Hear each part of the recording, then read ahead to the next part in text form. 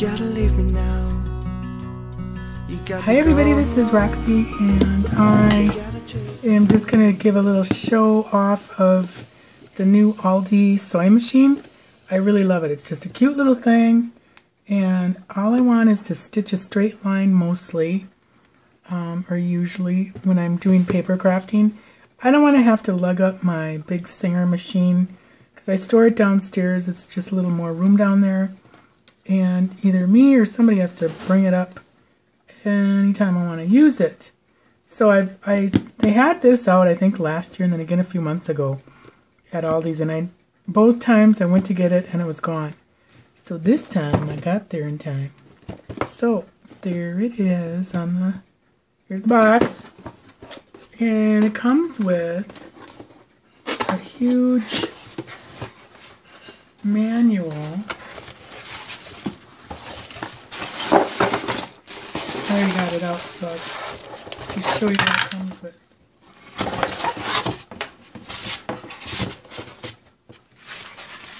It's already oiled up.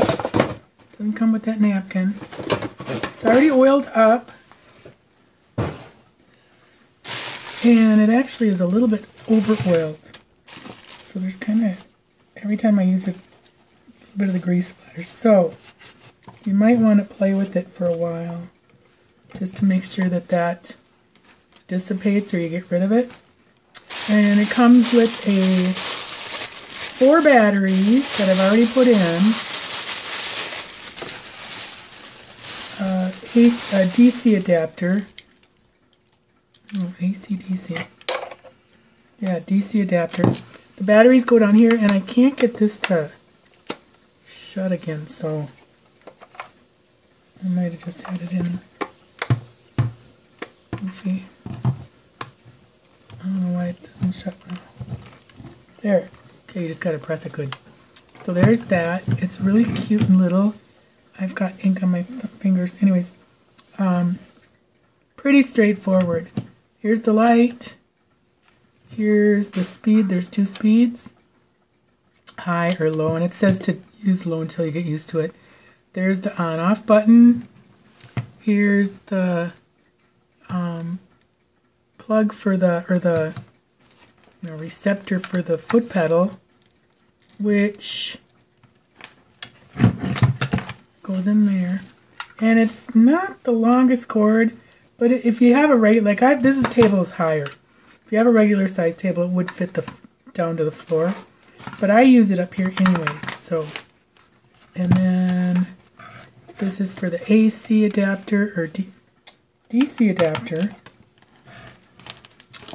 And then here is the bobbin. Goes in there. This comes all the way off, and then you can just change the bobbin just like a regular sewing machine. And it does note in the manual to make sure you pay attention to how the needle is threaded, because it doesn't really have like a 1, 2, 3, some will number stuff, but it's really just these little little spring things around the tension, through this spring, through the thingamajiggy, another springy, and down through the needle. Okay, then it has a little cutter for the thread, of course the presser foot latch. I don't know what that is. This comes up if you want to fill a bobbin, and it only takes bobbins on the top and the bottom. And you get 4 extra bobbins, plus 3 extra needles, and a needle threader. Yeah, so the thread goes here when you want to fill a bobbin, and then you have to kind of turn this and pull it out and put the bobbin on it, and then just wind it over. So it's pretty super easy.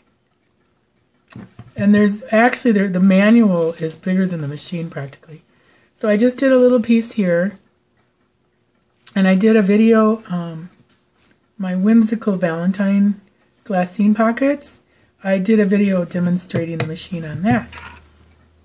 So oh, and then it comes with this, so you can just practice a little bit. One thing, when you turn this on, it's it's ready to go. It's going. Like, you have to have everything ready when you push this button to turn it on.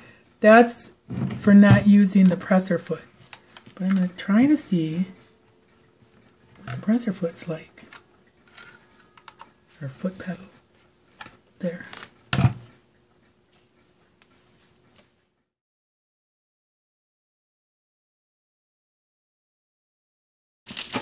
Okay, so here's one of those. And it's so nice. It doesn't go backwards. So in order to do a reverse, you have to stop, lift the presser foot, turn the material or fabric or whatever around to do a backward, like if you want to baste it off that way or tie it off that way. But I just left them hanging. So, and you can always do an old-fashioned tie off or not. So I'm just going to do a little demo. These are some of these pages I made. I typed some of the Joan Anglin stuff on the top, some of her prose, and then one of my little hearts that I made, and a die cut of leaves that I colored.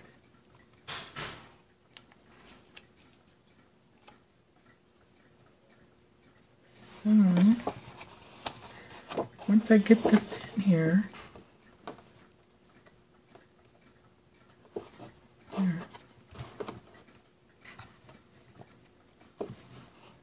okay, and I'm going to see if it starts.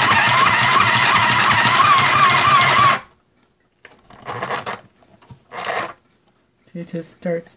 I think the presser foot, from when I was doing it yesterday, the presser foot is only, I don't know how it works. Maybe, oh, I know what it did. I know how it works.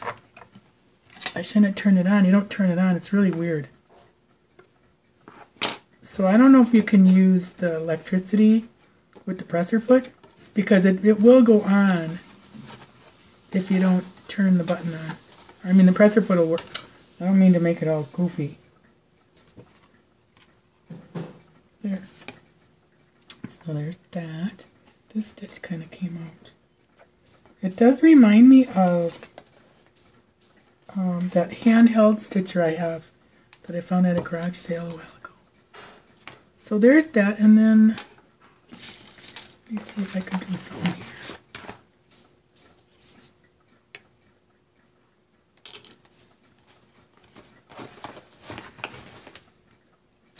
Try the presser foot.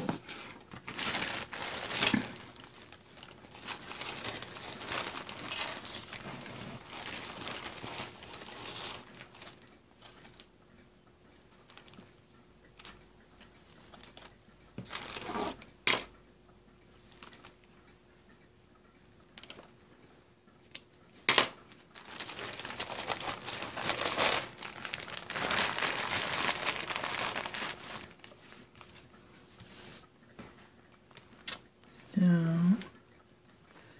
might get tricky. You can't really see how it's going through.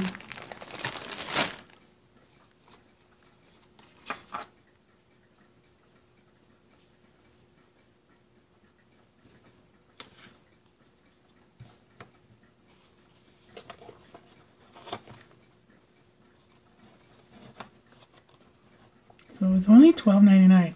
So I'm thinking that's a pretty good deal if this works the way I want it to work. Alright, so we're going to try the presser foot.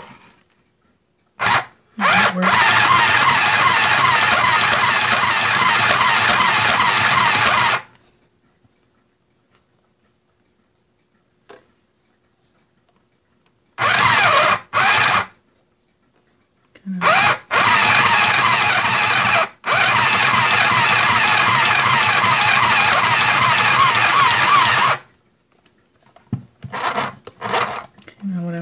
Do is, because it's hard to pull the thread.